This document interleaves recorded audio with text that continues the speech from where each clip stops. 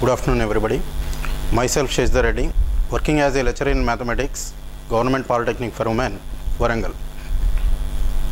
Now I would like to give an introduction about trigonometry.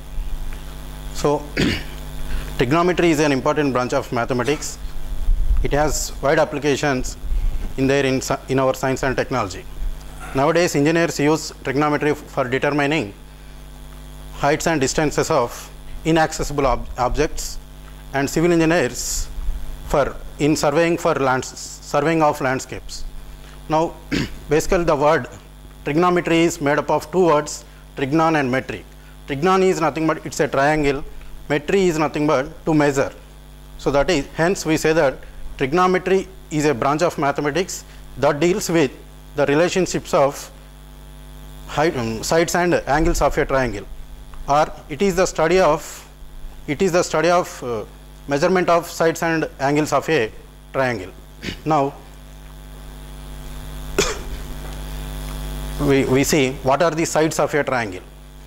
See, every triangle has three sides, you know that is. Now, first consider a right angle triangle. The largest side, or the side which is opposite to the right angle, is called hypotenuse of the triangle, hypotenuse. And next, consider an angle theta, which is of the triangle other than right angle. So now then the side which is adjacent to theta is called adjacent side, and the side which is opposite to theta is called opposite side of the triangle. Now there are basically 6 trigonometric ratios of an angle exist. Those are sine function, cosine function, tangent function, cotangent and their cotangent, next secant and cosecant. Now we define what is a sine function basically. So now let theta be any angle of a triangle other than right angle. Then its sine function is defined as sine theta is nothing but opposite side to theta, opposite side by hypotenuse. So that is, suppose if you take, let adjacent side is x, opposite side is y, then sine function is defined as sine theta is defined as, next let hypotenuse is z, then sine theta is defined by y by z. Next, similarly cosine function we can define as adjacent side by hypotenuse. Adjacent side is x, hypotenuse is z, then it is x by z. Briefly we call it is cos theta. Next, tangent of an angle is defined as tan theta is equal to opposite side by adjacent side. So opposite side is y, adjacent is x, it is y by x, and we call it is tan theta. Next, coming to its sisters, partners of sine, cos and tangent is cosecant, secant and cotangent. Now what is cosecant theta? Cosec theta is nothing but it is reverse to sine theta. Sine theta is opposite by hypotenuse. Cosec is nothing but hypotenuse by opposite side.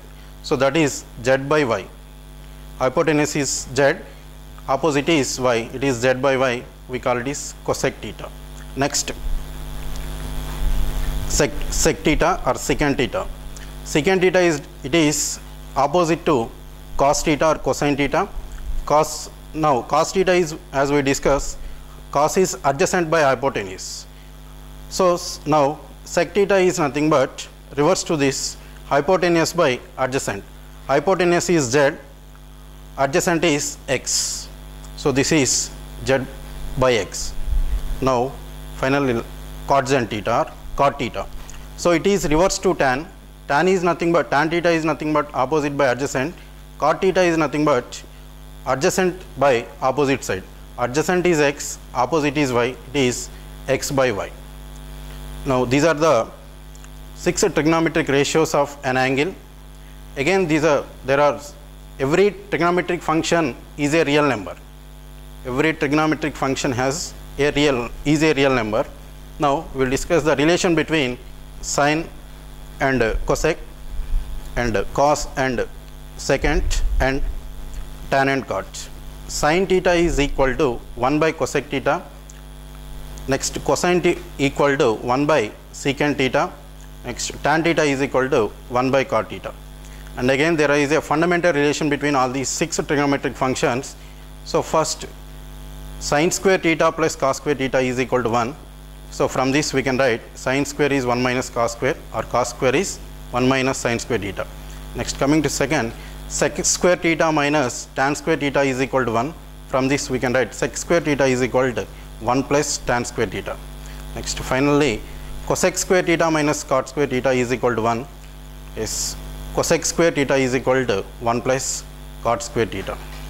So with this brief introduction, I will conclude the topic. Thank you.